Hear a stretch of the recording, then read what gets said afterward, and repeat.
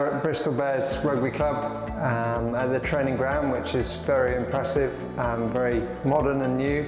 Just been shown round by one of the staff here. Here to deliver a gambling awareness, education and protection session to the first team players and senior academy squad.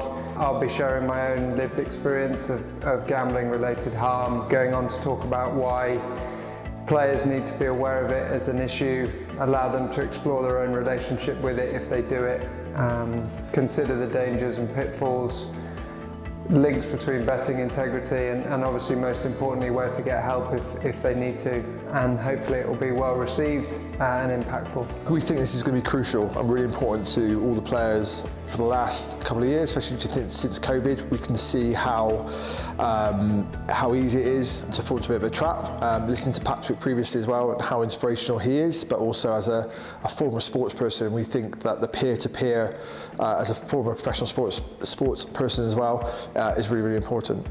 Patrick come down to the HPC today.